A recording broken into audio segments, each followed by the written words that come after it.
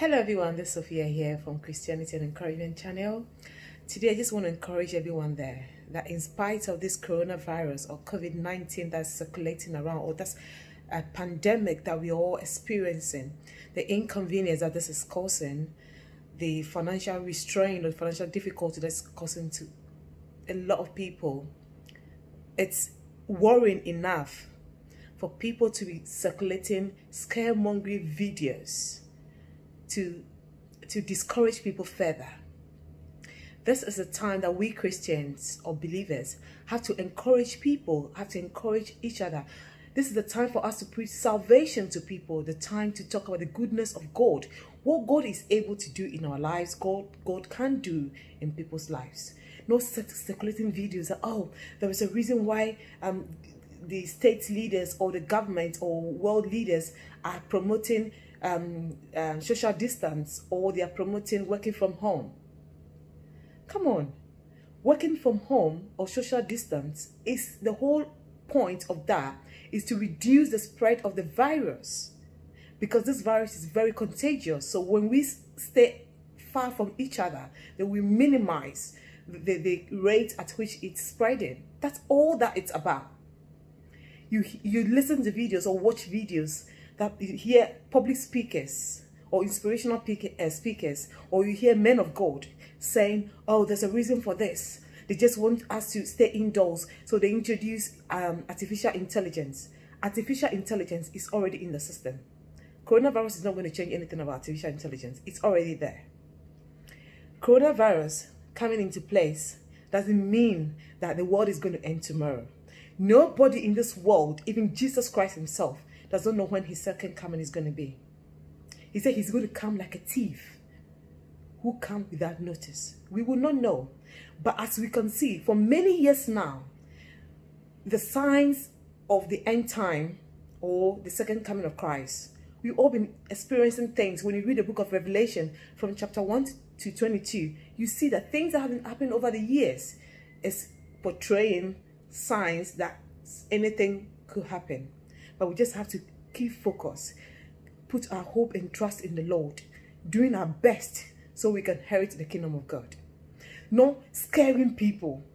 I saw a video the other day, a whole man of God. All you could say to people is that, oh, they're trying to put us into our various homes, restrain us from movement, restrain us from coming out. So at the end, they will introduce chip into our hands, which is the sign of the 666, that we need to have that before we buy food, before we trade. Oh, come on.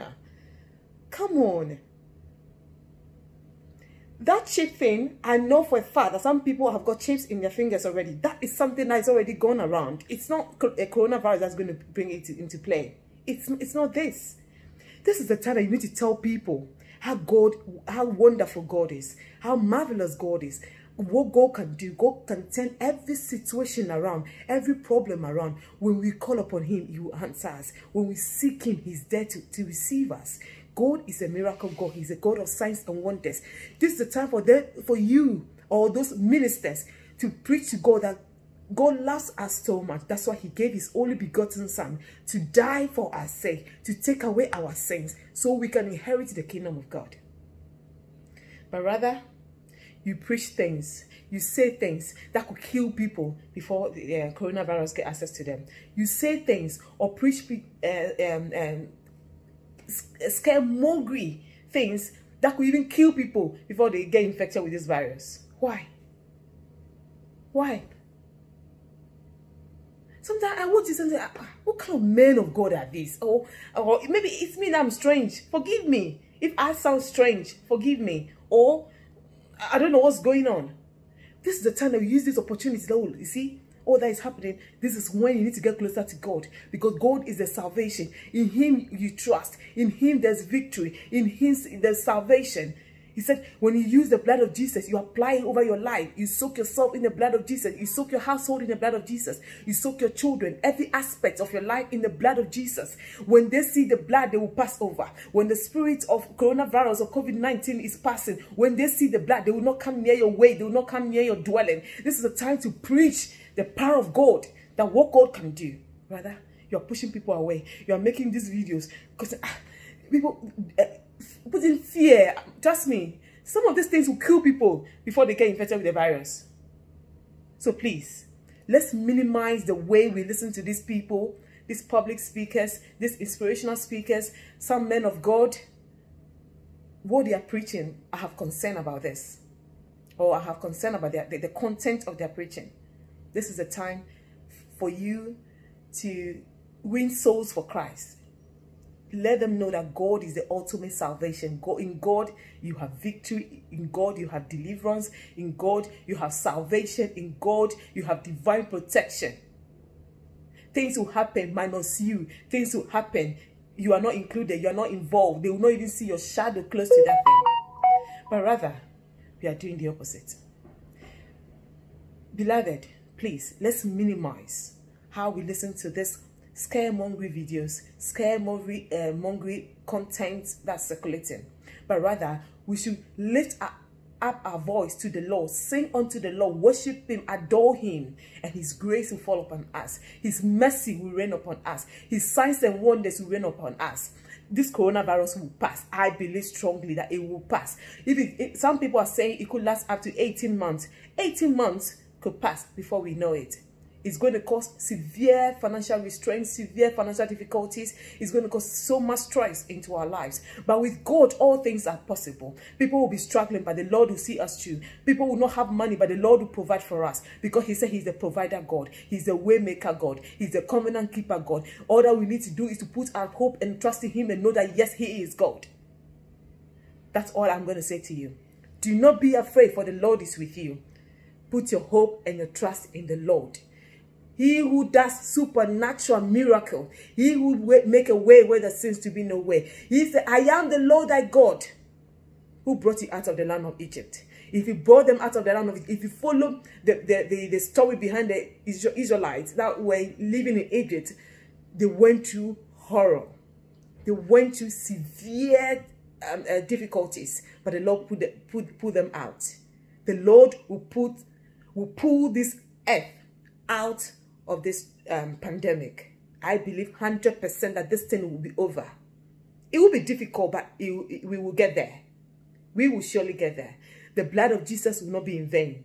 The blood of Jesus will not be in vain. It will save us. So long as we know that He is God, He can save us. He will do everything. He will do anything for us.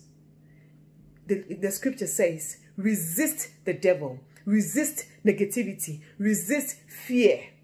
But have hope, have courage, have confidence that the Lord in His supreme power will perform a miracle. Because He has made us know that He's a miracle working God. He does all things beautiful in His time. He's a way maker. I believe so much in God that the Lord will see us through.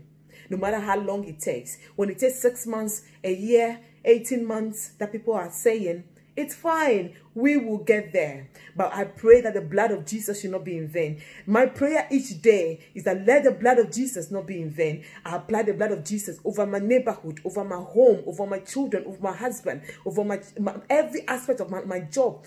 Look, I apply the blood of Jesus to the whole street that I live on. The blood of Jesus never loses its power. It will never lose its power because it's mighty. It's wondrous.